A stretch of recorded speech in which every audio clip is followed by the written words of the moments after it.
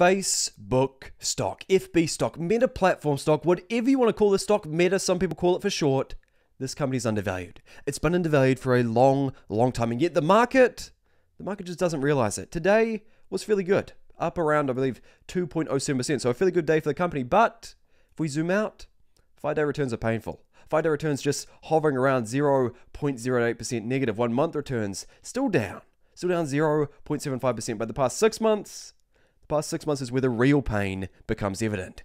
Down 38.74%, and year to date still down 42.48%. So, with the obvious degree of pain being felt by the stock, the obvious degree of criticism around this company every single day, with Sandberg now removing herself from the company, citing burnout after 14 years at Facebook. What is my opinion on the company? What is my approach to the business? Well, my approach quite frankly hasn't changed.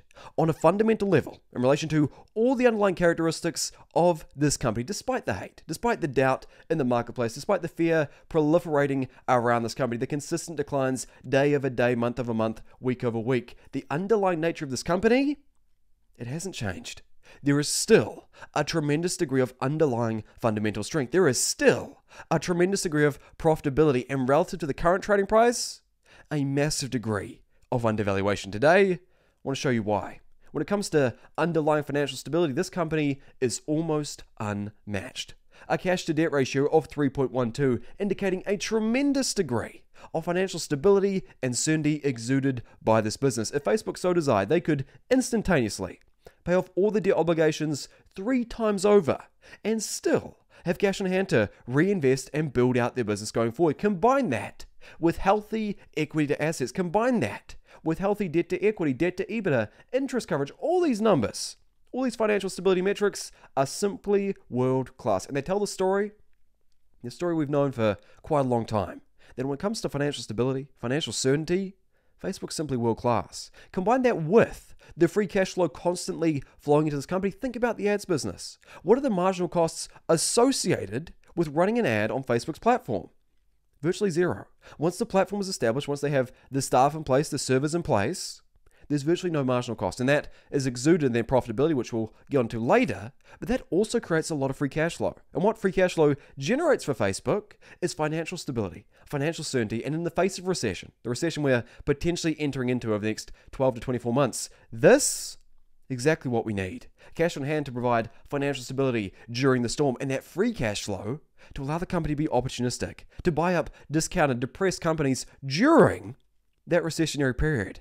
That's the power Facebook has, not only in a defensive fashion, but also in an offensive fashion, being able to buy up depressed companies during a recessionary period. This company, it's an extremely advantageous position, and that's reflected in the Altman score, an Altman score of 10.04, indicating a tremendous degree of underlying safety and stability with this company. The chances of Facebook going away within the next 2-3 years, virtually zero. And that's despite the hate and the speculation you might see around the company. People saying that only old people use Facebook, only old people are on the platform, there's no profitability anymore. Well, if you actually look at the numbers, actually look at the reality of the company, that's not the story you get. Financial stability is very much present within this organization. You combine it with profitability, with net margins extremely high. At 31.2%, every dollar of revenue that comes in, 31% of that is pure profit. It's easy to see. This is still a classy organization. Operating margins of 36.68%, gross margins of 80.34% on an industry basis, simply fantastic. And you may say, well, historically, based upon the historical averages of Facebook, these margins aren't actually that good. Net margins of 31.2% actually fall below or only slightly above the median over the past decade of 29.77%, and they're well below the max over the past decade of around 39.6%. But think about it. We've been seeing companies across the board seeing small margin declines. We've seen Google have margin declines of around 2%, Microsoft margin declines again of around 2%. Facebook's margins degrading in this inflationary environment, combined with the individual struggles this company is facing, the privacy changes within the new iOS, I'm not surprised. I'm not surprised margins have declined a little. In fact, I'm a little impressed that they've actually been able to maintain margins in excess of 30% despite the challenges they're facing, despite the pain associated with this company. They are still very, very profitable. It's reflected in operating margins, it's reflected in gross margins, and more so than anything, it is reflected in their returns on equity, the measure of the managerial competency within the business. Still extraordinarily high. Returns on equity of 28.57%.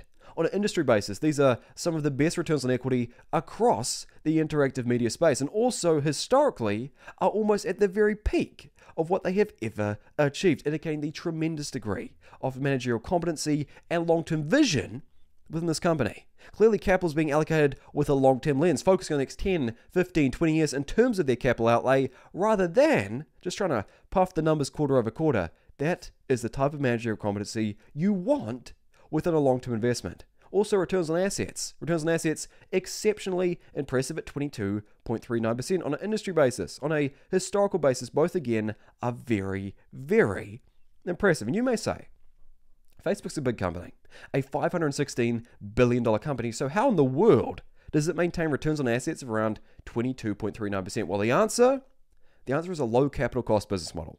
Naturally, with Facebook, as I mentioned before, think about it.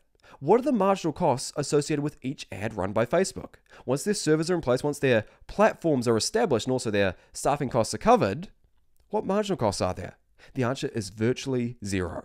And that's reflected in returns on assets. That's how returns on assets are so high even at this massive scale. It's how gross margins stand around 80.34% despite being over a $500 billion company. This is the magic of Facebook. This is the magic of their profitability, the quality of their underlying business. And yes, you may have your issues with the management. You may say Zuckerberg should be out of the way. Zuckerberg needs to leave before the company can really succeed. But based on how the company's performing now, how it's enduring this difficult time period under his leadership, I can't really complain. I think the company's doing exceptionally well given the hand it's been played. I think I'm actually fairly impressed by the underlying fundamentals of Facebook. So, profitability is there, undoubtedly. Managerial competency based upon those returns on equity, and also a tremendous degree of underlying financial stability. So, what about the valuation? We know that Facebook has been taking a dive recently, a big hit year to date, down over 42.48%. So, despite the continued leveling out of the company, just continuing to flatline over the past month or so, is there still a buying opportunity present? Is there still a chance to get into this company relative to the market more broadly? Well, when I show you the PE ratio, relative to the growth taking place within this company over the past 10 years, 5 years, even 3 years, I think it becomes pretty obvious that there is a very advantageous buying opportunity present. Let me show you. If we break it down, a current PE ratio of 14.43, forward PE of 17.43. Historically, this is one of the single lowest PE ratios the company has ever been assigned, and also on an industry basis, very, very low. So, you may say, well, Lockie, the PE ratio isn't the be-all, end-all of investing. The PE ratio doesn't tell you everything you need to know about a company, and you're right. You're absolutely right. The PE ratio doesn't tell you everything you need to know about valuation. What it tells you is how much growth predication is priced into the stock going forward. How much do investors and how much do the broader market believe this company can continue to grow and compound over time? Well, let me show you something. That PE ratio of 14.43, that's only pricing in around 8 to 9% growth going forward over the next decade. That is despite the fact that Facebook has grown consistently on an earnings per share basis at 22.1% over the past 3 years, a 3-year EBITDA growth rate of 24.1%, and a 3-year revenue growth rate of 29.2%, 3-year free cash flow growth of 37%, all growth rates well in excess of the growth being priced in this company going forward. And you may argue, yes, that listen, we're looking at a growth slowdown in Facebook. Management is pricing out around 15-17% growth going forward over the next 12 months. But even with that more conservative growth rate, even with those conservative growth rates posted by management, I believe that that's still substantially undervalued. In fact, on the day, even after the uptick today of around 2%, I believe up 2% on the day, up 2.07%, based upon that current trading price on the day, all you need to price in terms of tangible growth going forward is a growth rate of 6.19%. You price that in today. Growth of 6.19% going forward over the next decade, discount rate of 9%, current earnings per share figure of $13.22 a share. That's the reality. That's the opportunity present within this company. It's absolutely astonishing. This is evidently a massive undervaluation opportunity. You only need a price in 6% growth to get fair value. This is despite the fact that this company has been growing at 68% over the past decade, 27.8% over the past 5 years, a 1-year growth rate of 13.1%. Tremendous growth taking place within this organization, and yet growth rate only needs to be priced in around 6.19%. That is textbook undervaluation. Now you may say, well, 6% seems a little conservative, way conservative relative to what has been achieved by the company. What if we get more aggressive? What if we get more reasonable with our growth assumptions going forward?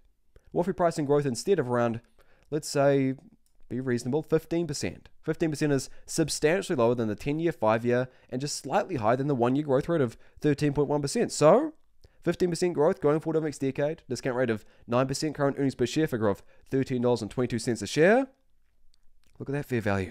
Fair value of $355.71. A margin of safety of 45.39%. Massive upside potential provided by this organization. That's the reality of Facebook. That's the reality that's been present for a long, long time. And yet the market's got bored of it. The market has got disinterested with the company continuing to flatline over the past few months. So, what do I say? I say when other people are doubtful, when other people are fearful, when they're moving away from the stock, use that opportunity. Investigate the business yourself. Look at the underlying fundamentals. Look at that valuation relative to the current trading price, which is substantially lower. Conduct your own research before you make any moves in the marketplace. But if you enjoyed this video, perhaps you learn something more about my current thoughts on Facebook relative to the market more broadly, then please drop us a like down below. Hit subscribe if you haven't already. If there's a company or topic you want me to talk about in the next video, then please just comment down below. We'd love to hear your thoughts. But until then, thank you. I'll see you in the next one.